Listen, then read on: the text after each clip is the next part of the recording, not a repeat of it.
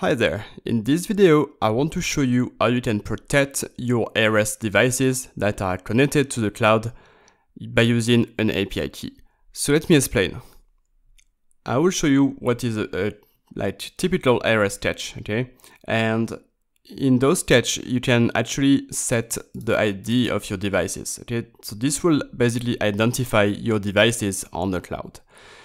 However, anybody could then actually use the same ID, right? There is no way to actually protect your ID when you set it this way. No, that's great for like prototyping, just to test out the API because it's completely free. You don't even need to create an account. However, to make some more, like complex project, or whenever you actually want to use your project in real life applications, it's better to protect your devices, then only you can actually access them.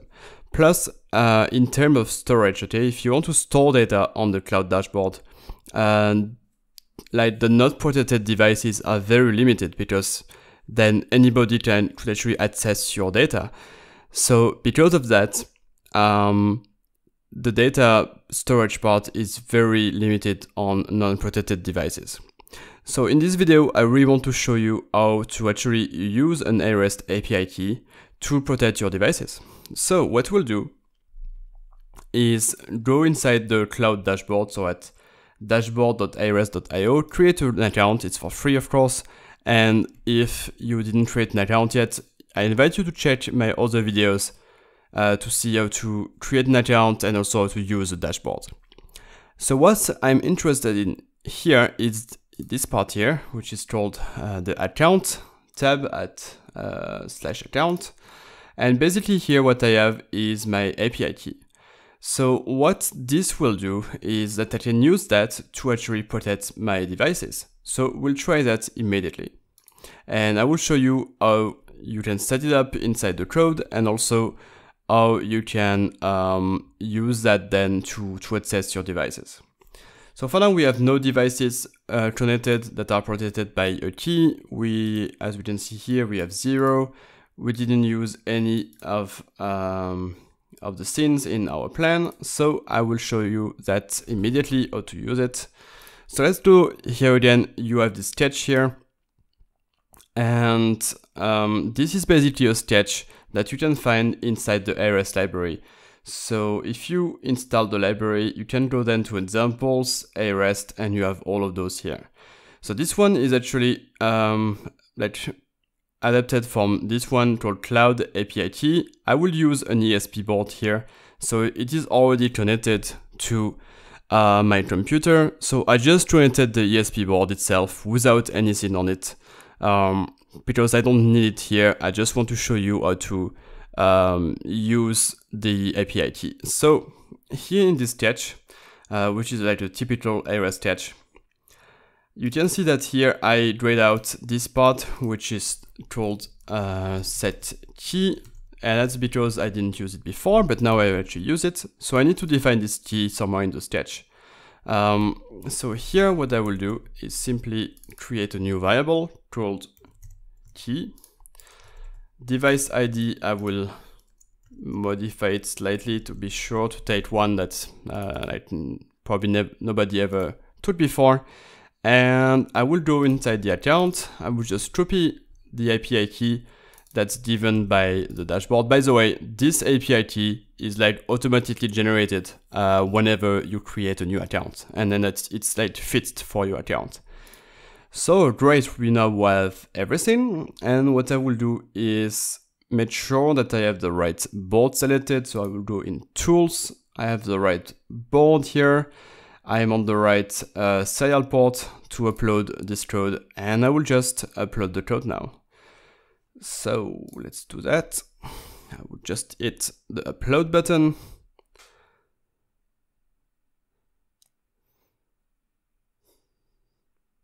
So what should happen now is that the device will connect to the cloud, but now it will be actually like protected by this API key, right? So what I will do is I will check in my dashboard that I actually see the device. And once this is done, I will also try to access it.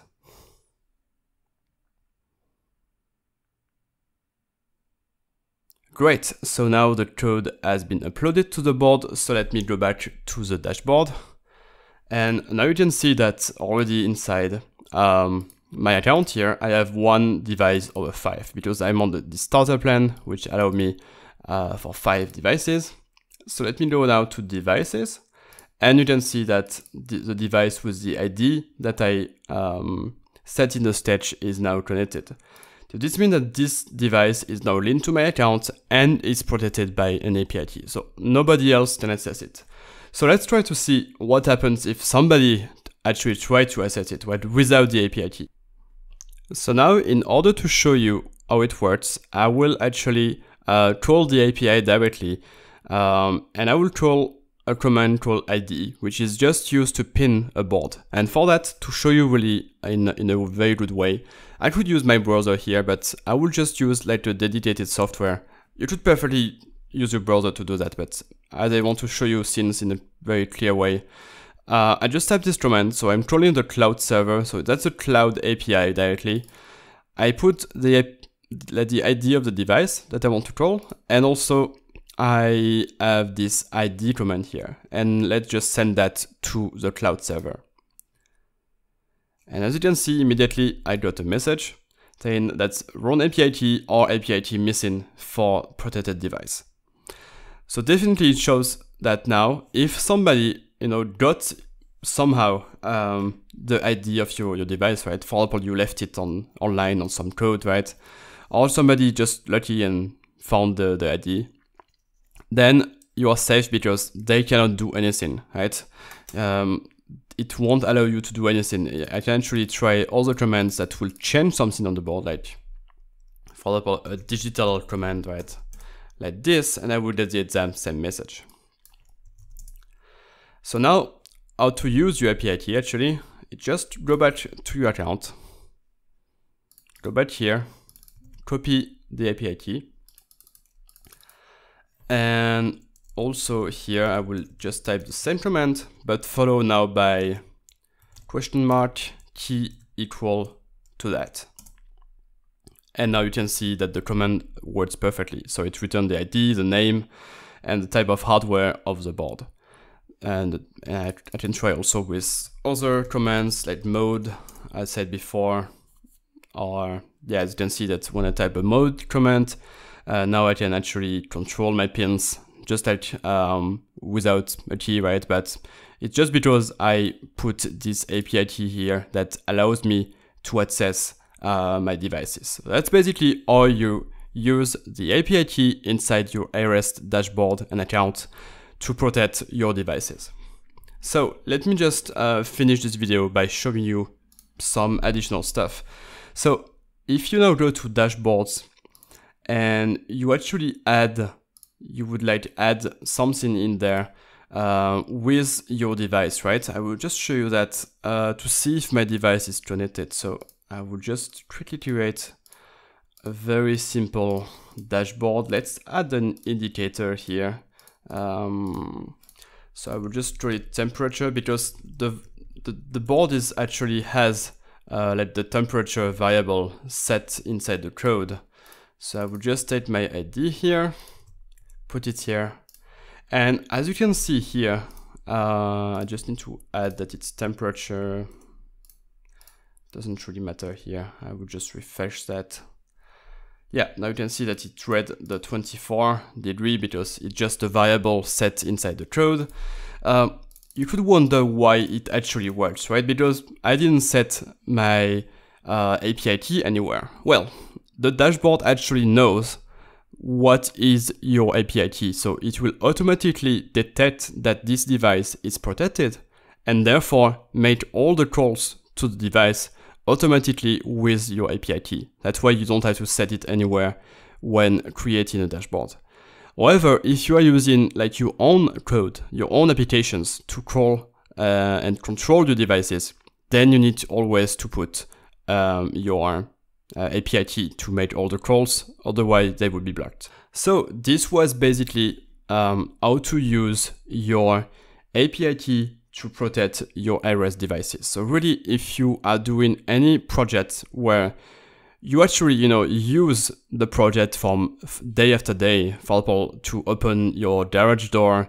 I know many people are doing that, or to just control your home in general.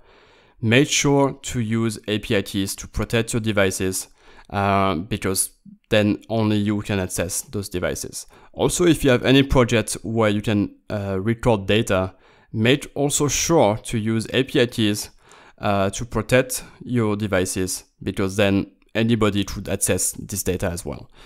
So if you have any questions about what I showed you inside this video about how to use an API key for your devices, or about aREST in general, make sure to leave them in the comments or just send us a message.